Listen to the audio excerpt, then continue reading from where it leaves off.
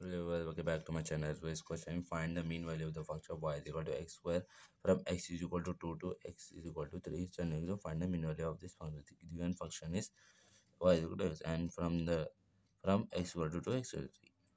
The first solution, then given given y is equal to x square, from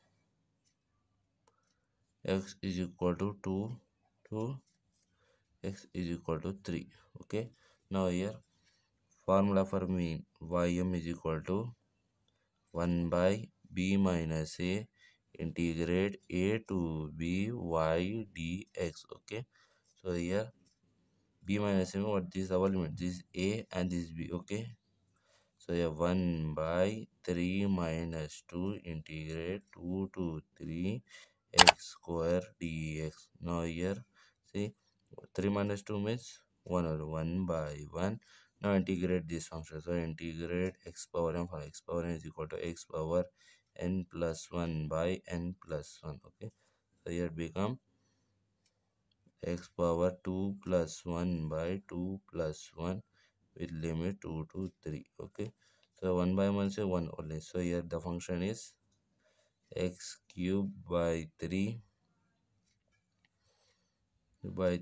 from limit 2 to 3. Now this is what our fx. Okay, now apply the limits. Now apply the limit means fb minus fa. Okay, so fb minus fa means the upper limit b is 3, the lower limit a is 2. Okay, so it becomes 3 cube by 3 minus 2 cube by 3. Okay, so 3 cube means 27. 27 by 3 minus 2 cube means 8. 8 by 3. Now you have see denominators are same, so subtract the numerator. So it becomes 27 minus 8 by 3. Okay, so at last our answer is 27 minus 8 is 19 by 3. This is our answer. Thanks for watching.